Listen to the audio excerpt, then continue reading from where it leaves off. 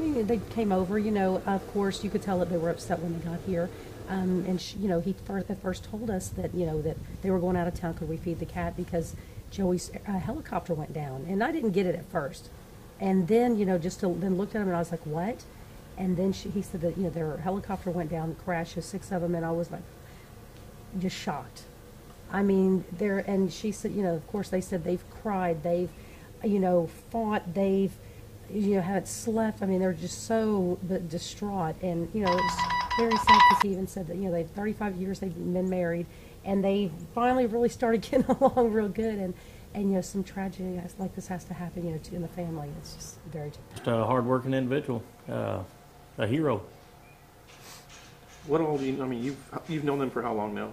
Probably about 10 years, off and on. Whenever he came in, didn't know him that much when he was a little bit younger, but when he came in, just a good person.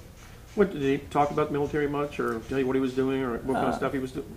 Not really. Just excited about doing it. Not really sure what all he did, but I know he was planning on re-enlisting. So after he got through with this term. Sad. You hear something Thursday night, six Marines, and the next thing you know, it's your neighbor. Yeah, it's kind of heartfelt. I mean, if it was my son, I don't know what I'd do. That's a tough situation. Terrible. Okay.